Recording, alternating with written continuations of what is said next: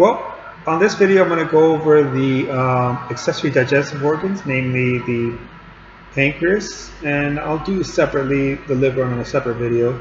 So if this one will be a short one, we'll just do the pancreas. The pancreas is like this pinkish oblong structure. The head is kind of snug into here to this duodenum. It's 9 to 12 inches, C-shaped structure. So the head is kind of burrowed in there. Here's the body, and there's the tail. Okay. Also here you can see the pancreatic duct, or the main pancreatic duct, which is called the duct of Wirsong, main pancreatic duct. And here you have, and it empties out here, this hole called the ampulla of Vater, surrounded by the sphincter of Oddi, which is regulated by the hormone CCK. And then this other duct up here is called the accessory pancreatic duct, or the duct of Santorini. So that's looking at the pancreas from the outside. This is, by the way, the spleen, not the kidney. Okay, so you see this pancreas between the duodenum and the spleen. Okay, so let's look even deeper into the pancreas, and we're going to see the histology of the pancreas, or the study of the cells within the pancreas, or the tissues in the pancreas. And we'll see this. Okay, so these are the two dominating cells that you'll find in the pancreas. Okay, you have two residents. Okay, you have exocrine cells and endocrine cells. The endocrine cells, we went over this on the endocrine video. And the endocrine cells, they're going to produce glucagon, insulin, and somatostatin to raise blood sugar, lower blood sugar, or to inhibit both. So that's the endocrine. Okay, but let's look at the exocrine, which pertains more towards the digestive system. This is called the pancreatic acinis. Okay, each one, pancreatic acini is a pocket. Okay, now this pocket is formed by these cells called acinar cells. Let me use our pointer here. Okay, so each one of these is an acinar cell.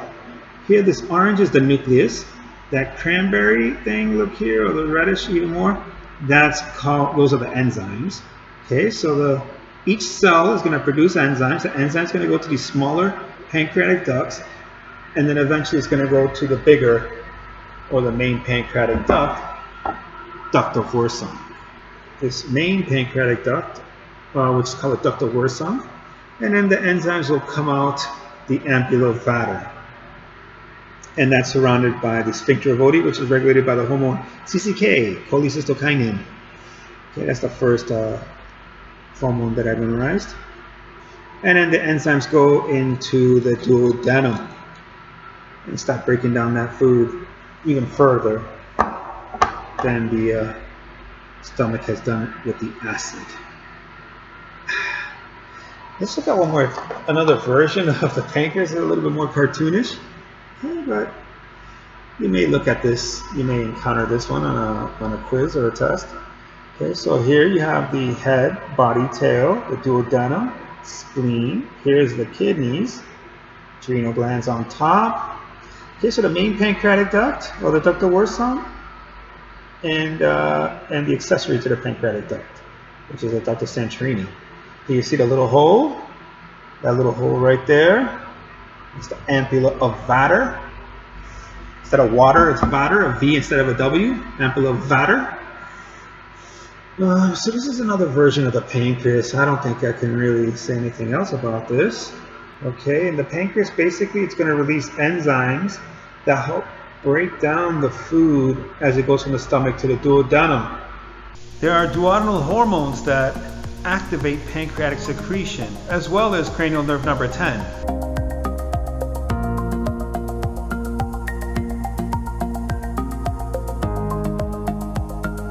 The cephalic phase not only triggers gastric secretion, but it also triggers pancreatic secretions.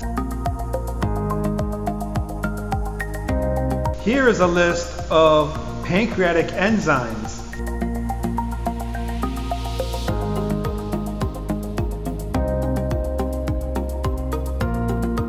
Proteolytic enzymes make up a majority of the enzymes. However, they are released as proenzymes. proenzymes are inactive, mainly to protect the duodenum from its damaging effects. Here is a list of proenzymes released by the pancreas.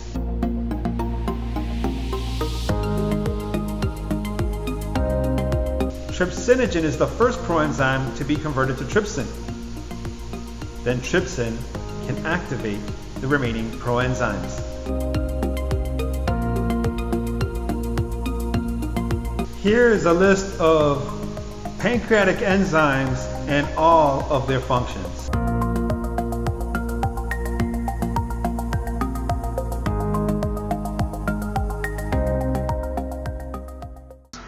Alright, so that's pretty much it. So that's one of the accessory digestive organs that help break down the food even further in the duodenum. Okay, hope you like and subscribe, and we'll finish the last accessory digestive organ, which is the liver, which is coming up next. And we'll see you soon. Take care. Bye.